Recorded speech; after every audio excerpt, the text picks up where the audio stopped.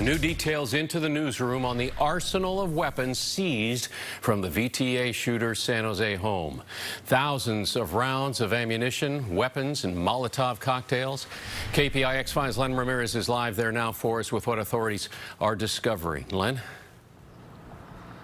That's right. They revealed today not only that large arsenal inside his home, but also how he apparently timed a fire to start it at his house at the same time as the mass shooting. A neighbor's surveillance camera caught the suspect, Sam Cassidy, leaving for work the morning of the VTA massacre. Today, investigators revealed that Cassidy left his home with rounds of ammunition slow cooking in a pot on his stove. The ammunition in that pot would have heated to a point where the powders inside would have detonated and likely ignited the accelerants in the kitchen, causing that residence to catch fire. The fire happened at about the same time Cassidy was gunning down 9 of his co-workers at the VTA yard. Investigators also recovered a dozen firearms, including rifles and handguns with high-capacity magazines, 17 Molotov cocktails, and bullets too numerous to count. We've been removing ammunition from the residence for about the past 2 days.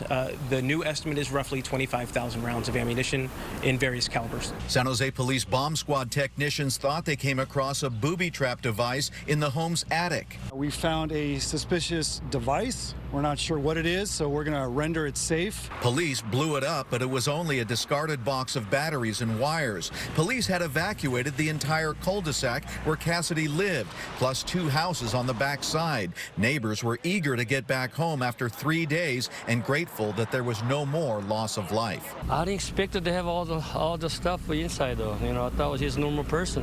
So I just found out. I was a little scared.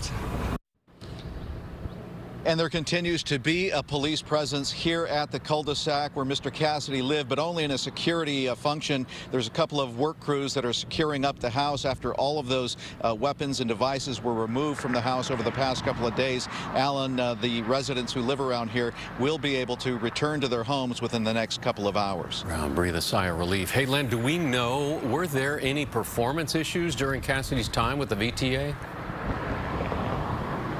Well, the VTA released a statement today saying that, contrary to some earlier reports, that there was a hearing scheduled for the day of the shooting. The VTA says that was not the case. There was some reporting that there had been a performance issue, a Skelly hearing perhaps that day, but the VTA says no. They are looking, however, into his background, but have not released any details if there was anything in his background that would have alerted officials or concerned officials about racist comments or anything like that. We should be learning more about that, though, probably in the next couple of weeks. Okay, Len. Got it. Thanks so much.